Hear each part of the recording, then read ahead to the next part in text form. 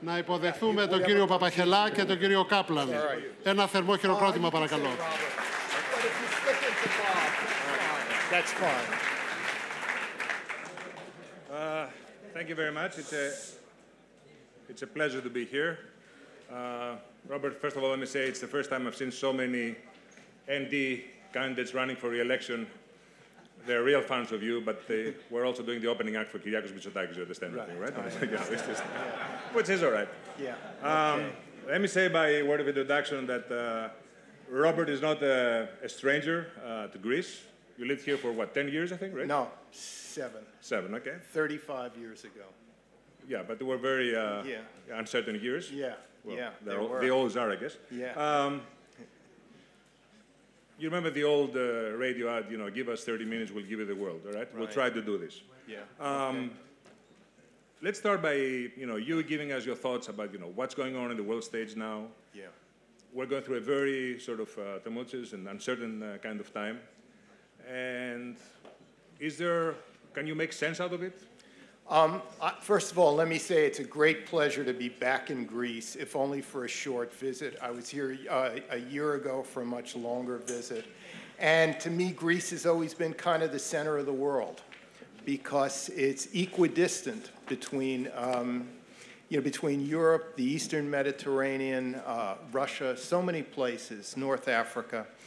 And it's a great register of the way the world is going. In terms of the world at large, I would say that we're in a geopolitical recession now. All the main organizational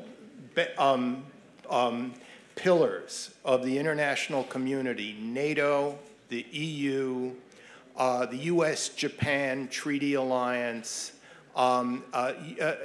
America's relationships with its other Asian allies, et cetera, are much, much weaker now and are in disarray than they were, say, 10 years ago or 15 years ago. Remember, in our recent lifetimes, we've had two major geopolitical events. We had 9/11, and then we had the Great Recession.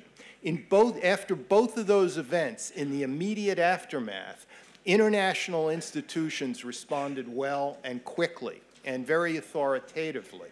That would not be the case today if there was another major geopolitical event like 9/11 or the Great Recession, because all these institutions are really weak. And that's why I say it's a geopolitical recession. Furthermore, I would say that forget what you hear at universities about in post-colonial studies departments, that imperialism is dead. Imperialism never dies. We're living in an imperial age, and we're seeing the rise of a Chinese empire, much like the British East India Company. All the pathways of Belt and Road are exactly those of the Yuan dynasty, the Ming dynasty, etc. And we're seeing the gradual decline of the American empire. Remember, since World War II, the United States has been an empire in all but name, given the breadth of its military bases all over the world, its diplomatic corps, and on, its economic weight, its the problems and frustrations of Washington are more easily compared to those of the British Empire, the French Empire, than of anything else you could think of. So the American empire is in decline. The Chinese empire is rising. So we've gone from the 20th century was an era of ideological conflict that resulted in tens of millions of deaths, and now we're back to normal geopolitical competition between major powers. How does Europe fit in all of this? I mean, the theory is that Europe, you have written about this, that Europe maybe is imploding from the inside because of populism, and then it's sort of dissolving from the outside, being part of the bigger sort of Eurasian, African kind of area, which was always the case, right? I mean, I think the most critical thing about Europe is that there was a great French geographer in the mid-20th century, Fernand Braudel, who said that Europe's southern border is not the Mediterranean. It's the Sahara Desert. It's only where the Sahara Desert begins that Europe ends, which means that North Africa, the Levant, the Eastern Mediterranean were all historically part of Europe. But we forgot about that during the long Cold War years in modern history, when where the whole Arab world was locked up in prison states, so there was no migration to Europe.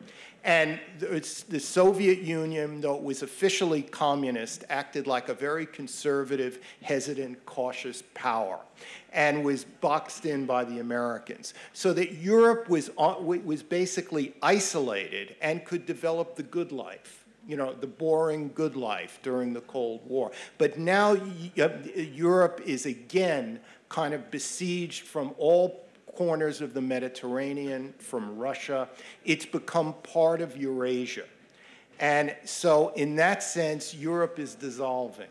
In a sense, it's back to traditional geography with all of the instability that that brings. But can Europe really do anything in order to counter that? I mean, one thing is Europe was spoiled after the war. The U.S. was taking care of all the security, intelligence needs and all that.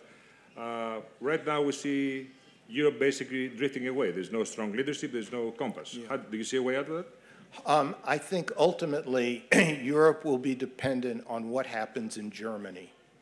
You know, Germany is the major central demographic, economic, political power in the heart of Europe, looking both to the west and to the east. And for decades, since the late 1940s, every German chancellor of the center-right or the center-left have all followed in the mold of Konrad Adenauer. You know, especially Merkel, who grew up in East Germany, who speaks Russian, who has a deep memory of the Cold War. The question becomes, will the Adenauer model continue in future German chancellors? And if it doesn't, Germany could become more nationalist, more isolationist, more selfish in many ways, and that will determine, you know, what happens in Europe. A lot of people had a lot of hope for Macron, that he was really the one who was going to regenerate and sort of, you know, reinvent Europe even. Yeah. Do you believe that, or? No, the problem with Macron is that he was as much a part of the French elite as Chirac, as Hollande and others. He won an election because his opponent was mired in a scandal. And France, like Hungary, like Poland, like Great Britain, like the United States, you know, is facing a crisis of the elites, where the elites have all the answers and they're very prone to groupthink, but they're unable to ask for sacrifices from their population. That's the key. Debt is everywhere. The US has a big debt. Almost every European country has a big debt. Where does debt come from? It comes from the fact that democracies can no longer ask for sacrifices from their own people. And that is the big change that goes unmentioned. One of the big ideologies that sort of brought the West together was that globalism works. Yeah. It brings more benefits, peace, stability, and all this. Now we see in Britain, in the US, other places, that it's the Chardonnay drinking elites who believe in that, but the beer drinking sort of, you know, person in the middle America or somewhere in the countryside doesn't believe in that. What can we offer to these people as the new sort of narrative that, you know, could really bring people together? First of all, globalization will go on, and we're in the very early infantile phases of globalization. But globalization so far, in this early phase, has divided societies up the middle rather than pulled all these countries as a whole into some upper middle class cosmopolitan world. You know, we've seen the United States, Britain, and other countries divided by globalization between those who have slipped upward into this whiskey sipping, you know, cosmopolitan and elite world, and are doing quite well along the east and west coasts of the United States and in university towns, but in most other places, the bulk of society has been left behind. China. A lot of people say that we see sort of a replay of old imperial policies. Yeah. But they also say that China was never really imperialistic in its designs in the past. what is China doing now with the Belt and Road? I mean, what is the end game in their own minds, you think? All right, Belt and Road is three things that never get mentioned in the newspapers. One is it's a branding operation for what China has already accomplished, building roads, railways, pipelines across Central Asia. Number two, Belt and Road is principally about Iran. It's about linking China up with Iran through Central Asia, because China plus Iran is an unbeatable combination in Eurasia that sidelines the Russians. Because Iran, like it or not, is the central demographic and economic organizing principle of the whole Middle East. It fronts not just one hydrocarbon-rich zone, but two with the Caspian Sea. And number three, Belt and Road allows China to suppress the Uyghur Muslim Turkic population in its west by, on the one hand, lifting up its standard of living in Western China, but on the other hand, China is becoming politically closer to all the former Soviet Muslim republics, so the Uyghurs will have no allies. That's what China really fears, is a Turkic Muslim Uyghur rebellion inside China. So it's China's very internal worries that drive Belt and Road. But do you think this is a sustainable model on their part? It's not a sustainable model if you think in terms of conventional capitalism. But if you think in terms of imperial mercantilism, it's very sustainable. The money never leaves China. China lends money, to the port of Sri Lanka or to Pakistan, and they use the money to hire a Chinese state company, which hires Chinese state workers, which hires a Chinese logistical system, and then China builds it, it gets paid for it, and if the host country falls into debt, China takes the port where it can put its submarines there, where it can put its surface warships, etc. And if the country can pay its debt, all the better, all the better.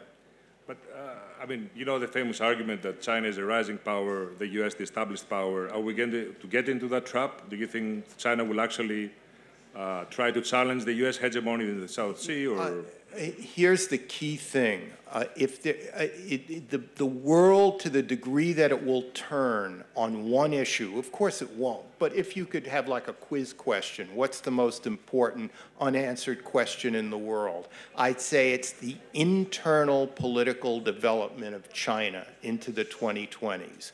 Will China become a hard-edged, digital, truly hard authoritarian, unenlightened authoritarian dictatorship using digital technology to control its population? Or will China create such a large middle class that this middle class itself becomes an aspect of instability? Because if you create a new middle class, that middle class is not grateful to you. It suddenly has new demands and wishes and desires, and if governmental institutions cannot become more transparent, more flexible, that middle class will lead to political upheaval. So that's the unanswered question. Which way does China go over the next 10 or 15 years? So you think adventures abroad could be a solution if there's political turmoil? Well, if you have political turmoil, even of a modest extent, it doesn't have to be major. The incentive will be to employ nationalism as a cohesive device, as a device towards cohesion, and that, of course, leads us to the issues of the South and East China Seas. Okay. Now, one important thing is China has built a brand with the Belt and Road, right? Yeah. And it's sort of a world brand. The U.S. used to have a brand, which was democracy, respect for civil society, etc. Right. I think that brand is eroding because the president doesn't really believe in it. And the U.S. cannot really offer the same thing in terms of Belt and Road, cannot come here and build a port without... Yeah, I think you put it perfectly. The truth is that the United States is not in Eurasia. It's a half a world away. So China has the geographical imperative. So if the U.S. cannot use geography the way China can with Belt and Road. So the only thing the U.S. has is a big idea. The idea of civil society, enlightened government, military alliance, political alliance, if the U.S. gives up on that and goes into what I call zero-sum bilateralism for each country, then China wins. I think, the main overarching strategic reason that China is going to make concessions for this new trade agreement with the U.S. is because Trump actually helps China in the long run. His policies actually aid China in taking over, not taking over Eurasia, but becoming the great power in Eurasia, so that China can afford to give these concessions. But you travel around the world. You talk to opinion makers all over the place. Do you detect sort of any insecurity about the U.S. withdrawing from world stage, sort of, going back from its world commitments? Let me narrow that down to one place. The most important treaty ally the United States has in the world is Japan. Japanese politics are more dependable than British or French politics. They're not. Germany is compromised by its energy reliance on Russia. Japan stands tall, essentially, and for the first time, the Japanese are very, very worried about the constancy of the United States. Despite the personal relationship between Abe and Trump. Despite that, and despite the fact that the Japanese are terrified of what's going to happen in the Korean Peninsula, they're terrified of China, and the only friend they've had is the United States in Asia. And that friend, and the United States is simply not as dependable as it was. And we could play that out with Europe and NATO and every place. So it's not, what is a brand? What is a moral authority? It's not moralistic. It's not necessarily humanitarian. Moral authority is the belief within other countries that your word is dependable, that you'll be with them in 5 years just as you are today. It's, it's the illusion of permanence, essentially. And in that sense, America is losing its moral authority. When I travel around the world in different places, especially in our area, a lot of people complain about that they don't have a clear signal from the U.S. They do get very clear signals from Turkey or from Iran or from Russia, for that matter. Is that going to change the landscape, you think, long term? I think it already is. I think what's happened in the Middle East is you've had the collapse of all imperial systems. Ottoman, Turkish, British and French mandate systems. The Soviet Empire collapsed in 1991, coming back a little bit, but not to the way it was in the 70s and 80s. And you've had the erosion of American power since the Iraq War.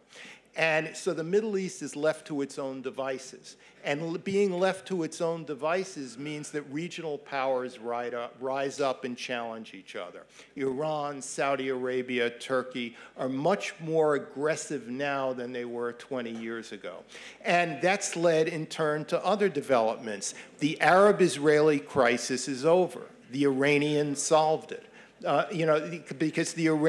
Because of Iran, the Arabs realize that they have an enemy that's far worse than Israel was. The Israeli-Palestinian crisis goes on continually, but the larger Arab-Israeli crisis is over because of Iran. I want to talk about the change in the warfare. Because I think that's a very important part. Yeah. For example, we see Russia. They're using very unorthodox kind of ways, which are very cheap, and they are quite effective. Yeah. Is that a new era, and how is the West going to respond to that? Yeah, several things. Number one, because of digital technology, we all inhabit the same ecosystem. So that it used to be, throughout history, that you had an army here and another army here, and they met in the middle and they had a war. But now the front line is just a click away. You can have the Russians interfering in the heart of the United States in its electoral process. You can have all kinds of things that you couldn't have. So the digital age is like the early stages of the nuclear age. It's like the early 1950s, where there weren't protocols. You cannot stockpile digital weapons because they become obsolete months down the line. So it becomes much more, you're much more likely to use them immediately. This leads to instability. Remember, it's 70 years odd, 75 years since the nuclear blasts in Hiroshima and Nagasaki. The memory, the living memory of what nuclear weapons can do is dissipating. So you're saying that nuclear exchange is more likely now than it was 20 years ago? Yes, absolutely. Absolutely. I think where I think that, you know, the rise of digital weapons and also the rise of navies as opposed to armies. Remember, America functionally is a naval power. It's an imperial naval power. And it projects power 24/7 through its navy because there's a moral prohibition on using nuclear weapons. So they're essentially useless. And an era of globalization is an era of container shipping, which means sea lanes become more precious than ever before. So we're entering a naval age, a digital age, which is going to make warfare more likely rather than less likely, as the fear of nuclear weapons being exploded in the atmosphere becomes further and further distant in memory. You know, one of the interesting things for me is that you have strong leaders on sort of the wrong side of history, if you see it from the liberal world order, right? Yeah. Why is that, you think? Why is there an absence of leadership on the other side? Because, number one, the digital age is a post-literate age. It's an age where people have made an end run around reading. You know, the elites inhabit history. They read history books. They've studied in universities. So there's a continuity in their ideas. They think in terms of the moral legacy of the Cold War, World War II, etc. But the new masses are kind of liberated from the past. They don't read, and they throw up leaders who are dealing or who appear to deal with problems that have been building up for decades that haven't been dealt with.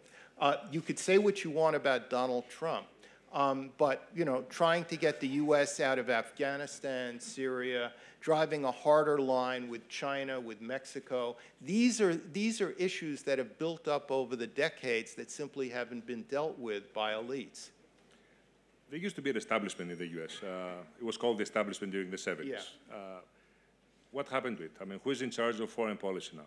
Well, there isn't a united establishment anymore. I'm writing a book now, which is in part a history of the State Department in its golden age in the 1980s under George Shultz, James Baker, and others. And you had real serious arguments between moderate liberals and moderate Republicans within the diplomatic corps and the Foreign Service. But those battles were so minor compared to today, compared to the ideological divide today, that they almost weren't, they were just nuances, differences of opinion. So you don't have a united establishment in the way you did before, where you could have Democrats and Republicans who were divided only because their social networks were different, not because they really had starkly different political ideas in foreign policy. Now, the question is this sort of a permanent kind of phenomenon? Is this going to be reversed? I mean, does it depend on whether Trump is reelected, to put it in practical terms? I think that, in a sense, there's no going back to a pre-Trump age, because America was a great, inspiring democracy in the print and typewriter era. It's unclear that it can be as inspiring and as functional in the digital and video age. And I think that, that Trump is a creature of the digital video age. It's impossible to imagine him except inside this, this new age. And people, Americans, and the rest of the world too, consume news differently than they used to. And they don't read 1,500-word, absolutely objective, professionally written essays about India, Pakistan, or whatever the way they used to. They get their news in 1 or 2 sentences. It's out of context. It's often factually incorrect. So you're not going to, you know, the digital world has created an electorate that's simply less well-informed than in earlier ages. Now, you told me before, while you're working on this book, you're doing sort of a portrait of the typical person who is the opinion maker in this new Trump era, let's say. And you said they're not career people, they're business people, right? They come from the private sector. Yeah, this is different. Yes, Trump has, to a certain extent, and we'll see if this is reversible, he has upended the way that Washington works. In the past, the way you'd work at a think tank, you'd graduate from a great school, you'd go to work at a serious think tank, then you'd go into government as a deputy assistant secretary of this or that, and then you would come back to the think tank for a few years, go back into government as assistant secretary of this or that, then back to the think tank, then maybe an undersecretary or so. This is the way the American imperial system worked, essentially. But Trump has essentially, discarded to a significant degree the think tanks in a way, and, so that people are wondering. I know I've worked for a think tank for 10 years. Young people are wondering: is this still a good career to go into? If my ambition is to work in government, and think tanks could have a lot of problems, but they do produce expertise, and expertise defends you against making big mistakes. Let me go from the global to the local a bit. The Eastern Med, how do you see it, sort of developing in the next few years? Is there going to be a great power competition played out here? Well, I think the Eastern Med is part of this greater Europe, which includes the Middle East, North Africa, the Balkans, Russia, etc. Of course, we have, and this was stated at a great panel earlier this morning, the whole natural gas energy phenomena, which is bringing together countries which you'd never thought of would be working well together. Egypt, Israel, Greece, Cyprus, etc. This is the new thing. And this is also part of China's Belt and Road, because it's not just Piraeus port that China is developing, also ports in Italy right up to the river port of Duisburg in Germany.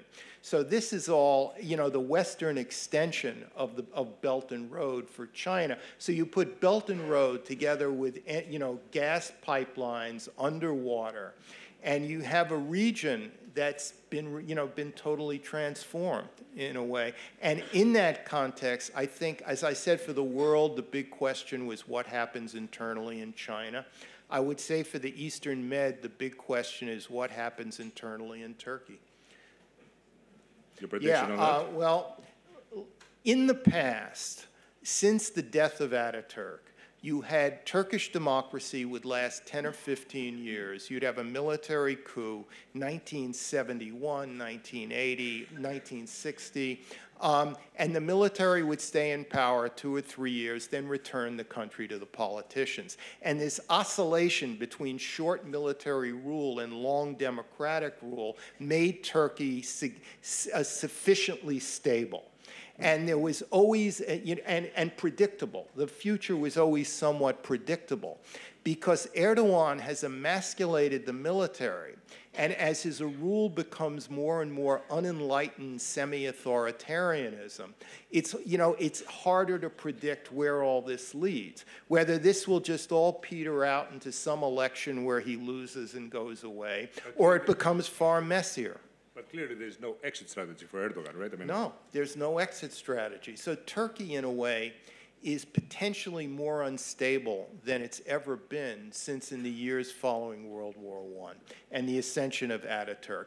Because the Kurdish issue, it's not just that the Kurds are in the southwest. They're everywhere in Turkey. They're in large neighborhoods in Izmir and in Istanbul and other places. So this, the question of Turkey's stability is a question that exists now, whereas before it didn't exist. Do you see a danger of Turkey drifting away from the West on a more permanent basis? I think it's already drifted away. The question is, can it come back halfway? Erdogan is a great admirer of Putin, you know, very much so. Turkey gets gas via the Blue Stream pipeline across the Black Sea from Russia. I think he's overextended himself in the Middle East since, judging from the beginning of the Syrian conflict in 2011. He thought that Turkey could execute some kind of neo-Ottoman and semi-imperial strategy in northern Syria and elsewhere. And you know, it turns out it doesn't have the capacity to do that neatly. Let's move to the Balkans. You started your career by writing about the Balkans. Do you think there's any chance this area will ever escape history and geography? Yes, but there's only one sure route, under the umbrella of the European Union.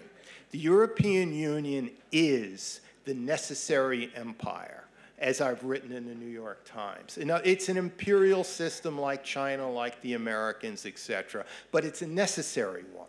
And because if you look at these countries, Serbia, Montenegro, you know, on and on. These have always been weakly governed, weakly institutionalized, badly run states, with differences with each other, the Serbs with the Albanians, and their only real definite hope is that they can solve their problems, turn away from ethnic nationalism under the umbrella of the European Union. So if the European Union does not expand, you know, these countries will always be in trouble. But, you know, there's no real desire, as you can see on the part of the European Union. Absolutely none. And that's why I say that the weakening of the EU over the last decade, the real victims have been in Central Eastern and Southeastern Europe more than in Western Europe, because the goal, you know, the desire, the wish, the need of the Balkans was that the EU would expand and be strong and vibrant, and that way solutions to problems in Kosovo, etc., become much easier. They become almost natural and organic. But the way things stand right now, do you see the risk of sort of a Albanian-Serbian kind of, you know, conflict or other things like this re-emerging? Absolutely not. I don't, because what gave rise to the Yugoslav war was the collapse of a federation, of a small imperial system under Tito with a lot of weapons awash. That system has collapsed already. So I don't see any possibility for major conflict in the Balkans. And you don't see any external actors like Russia or Iran or Turkey playing games here? Look, as someone put it to me, Russia and Turkey are competing for influence in Macedonia, elsewhere, and it's only the Germans who are keeping them out because of the power of the German economy extending deep into southeastern Europe. Now, you lived here for many years, as you said before. You've been here quite a few times. Has Greece changed? Do you see potential in this country? Do you see structural problems, you know, sort of bringing down? Greece has the most magnificent geography in the world for a variety of reasons. It has stores of talent. The problem has always been governance. You know, tax laws, administration. No, that's what the problem's been. It's governance. It's not talent. It's not geography. You know, I mean, this conference was unimaginable 35 years ago when I lived in Greece, because the Greek branch of the global elite simply did not exist in the sense that it does today. So this is where there's hope. You know, this is where there's hope. But if you look at Greek history over the course of the 20th century, and you look at Metaxas, you look at Venizelos, you look at the whole history, the problem was always that governments were disappointing in what they delivered, even under the best prime ministers. So that the 20th century was a mildly tragic century for Greece. It never lived up to its potential, essentially. But this is a new century, and I think with the right kind of governmental reforms, you know, real strong, bold reforms, there's no limits to what this country could do, given its geographical situation in a naval shipping age that we're just entering. Peter, I told you we're going to do a good opening act for you, right? I know that Henry Kissinger is a great hero of yours. It's not necessarily the case with the average Greek, I have to say. But I know you follow very closely his thing and all this. What is he thinking about these days? Well, I spent the Christmas holidays with him, and we were talking about, number one, Russia. He recognizes Russia's done a lot of bad things, but the United States needs to build leverage with Russia so that it can then establish a normal, frank relationship, which unfortunately cannot be done under this administration because it's too compromised. It's simply too compromised for that. He's worried very much that the Trump administration has divided U.S.-Chinese relationship into silos, where it's trade, trade, trade, tariffs, tariffs, tariffs. That's what the economists do. They get very aggressive. And the other silo is the military one, the South China Sea, the East China Sea. Kissinger is worried that the Trump administration does not see China in an organic sense, our relationship with it. It's pushing Russia toward China. Not only that, it's that if you get, if trade talks go bad, that actually makes the South China Sea more unstable. Because back in October, when the Trump administration was really bashing China over trade, the Chinese had a warship that cut across the bow of a U.S. guided missile destroyer. It refused entry of a U.S. amphibious warship into Hong Kong port. What the Chinese were saying, you play tough with us with trade, we'll play tough with you in the military sphere. The two cannot be separated. They cannot be disaggregated. Is Trump listening to him? Has he called him into the Oval Office or anything? Or? Not recently, not recently. In other words, Kissinger's point was that the U.S.-Chinese relationship is wide-ranging, it's organic, it has to be managed because it will be the organizing principle of geopolitics in the 21st century. Let me end it up where we started. Let's say there's another mega event, another 9/11 of some sorts. So what's going to be different this time around? Well, first of all, it's likely it would be a cyber event because we've only seen cyber attacks in their infancy, in the very beginnings, and the problem with a serious cyber attack that takes down a stock market or it takes down an electrical grid in a major city is that it may not be possible to identify the perpetrator immediately. It may take some weeks or months, so the response can be really problematic. But it's likely it will be some combination of a cyber event and something else, I think. And the world reaction, the alliances? It won't be as coordinated, and therefore it won't be as forceful, probably, as the immediate reaction to 9/11, where even Iran and Russia supported the Bush White House in the first year after 9/11. And it won't be as, you won't have the kind of central bank coordination that you had with the Great Recession, which may not have been great, but it was better than you would get now, most likely. And are you worried about the walk the dog kind of scenario under Trump, if he gets into political turmoil? What do you mean? An adventure, a war or something? Here's how a war could happen under Trump. The policy decision-making process in the executive branch has partially broken down, in the sense that deputies meetings, principals meetings are not held with the frequency and the organizational quality that they used to be, where decisions funnel up to the White House so that nothing wild and crazy is decided or happens. It would be because of a breakdown in the decision-making process and an impulsive statement or act by the president that could create, a nightmare.